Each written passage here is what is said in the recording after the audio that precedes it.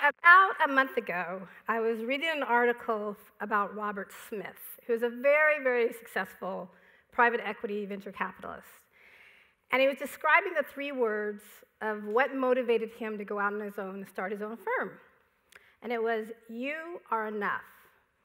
And I thought, wow, that's really prophetic, because I was just trying to decide if I bring partners into my venture firm or keep going at it alone.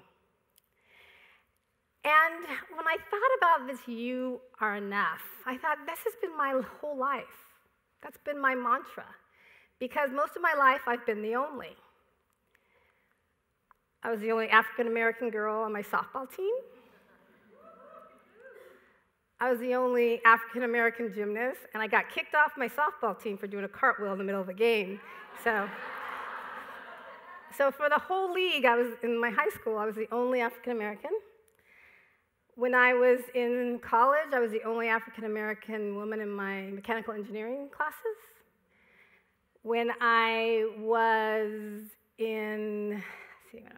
when I was on the Space Shuttle program, I was the only woman on the team for my project.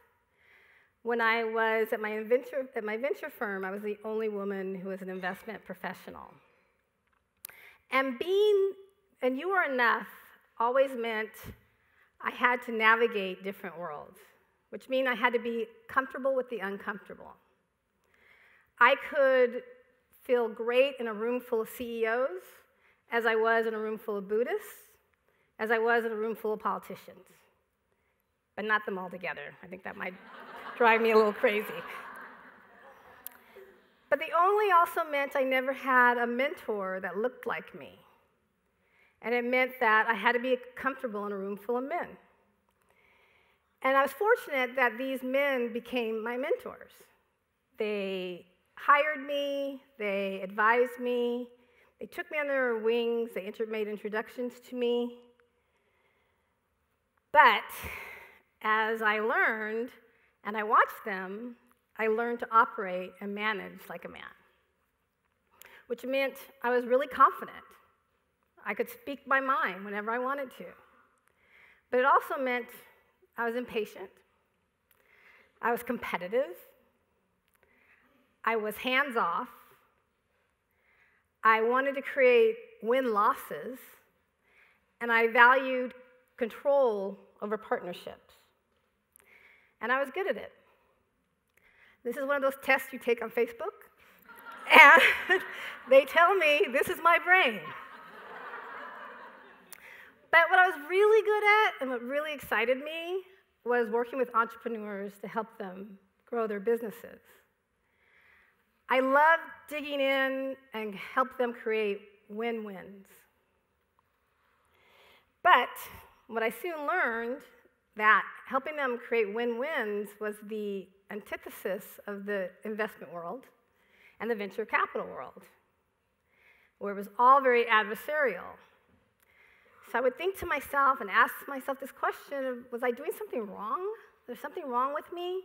Am I going to be seen as a weak girl because I wanted to work together? And I would look around and look for someone to ask this question to, and there was no one that looked like me to ask this question. Because at this time, all the venture capitalists looked like this. Well, okay, not that bad, but, like this. And all the entrepreneurs I was creating these great win-wins for looked like this and this. And I would literally meet with 100 companies a month, and not one of them was a woman, and there'd be a smattering of people of color. And at this time, it was the year 2000, and I always wondered what was going on here. Well, it turns out at this time, the numbers tell you the story. 5% of the capital from venture capital was going to women on management teams. Less than 3% were going to women CEOs. And only 10% of the VCs were women. Now, this matters because entrepreneurs and their small and medium-sized businesses are the backbone of our economy. And women-owned businesses are growing faster than any businesses in the world. And these women are not getting the capital they need. They're getting loans, but you can't grow a business when you got to service a loan. You have to pay something back. Loans slow down your business. If you want to get to the market really quickly and beat your competitors, you got to have equity capital. You got to have money you don't have to pay back. Now, don't get me wrong. I love this industry. Nothing excites me or energizes me more than venture capital. I love connecting money to big, big ideas.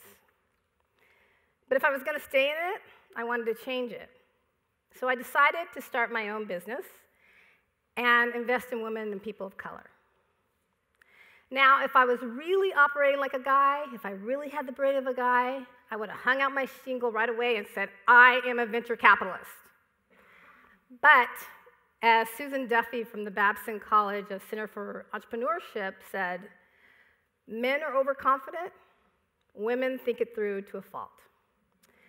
So I was like, okay, I got to get all the best credentials, I got to learn everything, then I'll think about it, then I'll start my company.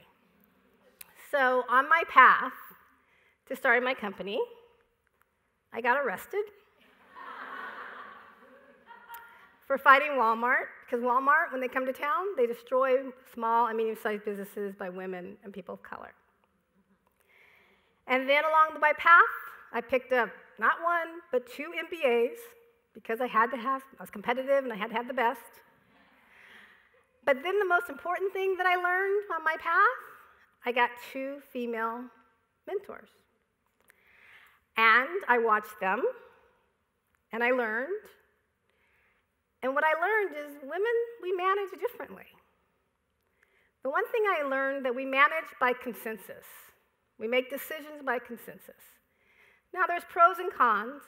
Making decisions by consensus takes a really long time to get to that decision. That drove me a little crazy because that 70% of my male brain was like, come on, let's just start. But the other side of that is consensus empowers people to take on big things. Ergo, Walmart. And as I watched these women, what I really learned was that creating win-wins are the best wins. That women manage as well and as strongly as men, but differently. Women manage by collaborating. And through collaboration, we come up with the best and most innovative ideas. And that confident men partner with women. And strong, successful women have no problem making decisions. So I had to unlearn what I learned before. Now, I forgot to caution you guys, I am a blurred, I'm a black nerd, so I had to put up a Yoda. Now, why is it so important, this impact of women leading? Well, remember that big recession we had? If women had the same access to capital as men did during that time, we would have come out of a global recession a lot faster. So, if investors only care about the returns and their bottom lines, and the numbers don't lie, why aren't they giving more money to women? What's going on here? Well, it turns out, if you look back at those pictures that I had of the all-white guys, it turns out they're all related. Think of it as 6 degrees from Yahoo, from Cisco, from Amazon. This is back in 2000. And you remember those numbers of how few women were getting the capital and how few of the women were venture capitalists. Now come back to the future, 15 years later. Now call it 6 degrees of PayPal, 6 degrees of Google, 6 degrees of Facebook. And those numbers, well, it's still 5% of the women getting the capital. It's still less than 3% of CEOs that are women getting the capital. But remember that number of 10% of VCs were women? It's 6%. We're going backwards. I don't know how that's possible. And then to throw more salt into our wounds, a man that's attractive has a 36% more increase of success rate.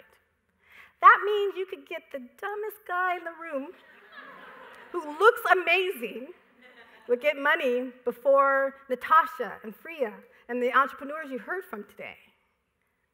This is crazy to me. So, remember Robert Smith and his "You Are Enough"?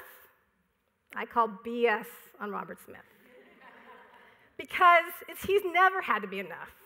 And no men have had to be enough. They've had the right networks to do what they need to do. And for women, we've had to trudge through on our own all the time. It turns out that no one can do it alone. No one is really enough. And for us women, if we think we can do it alone, it's a red herring. It's a straw man. As Patricia Green said, we're saying it's the culture of venture capital companies. Women have been doing what they're supposed to do. They have the right education. They have the right experience. They want to grow their companies, but they're not in the right networks to get the venture capital.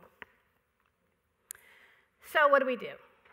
Well, we need to leverage our collective economic power and not wait for powerful men to give us some of those handouts.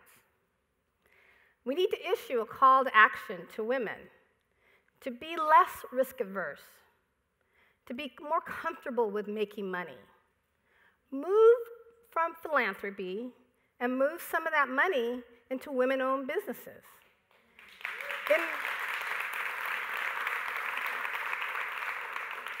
Invest in women investment firms. Invest in women-owned businesses.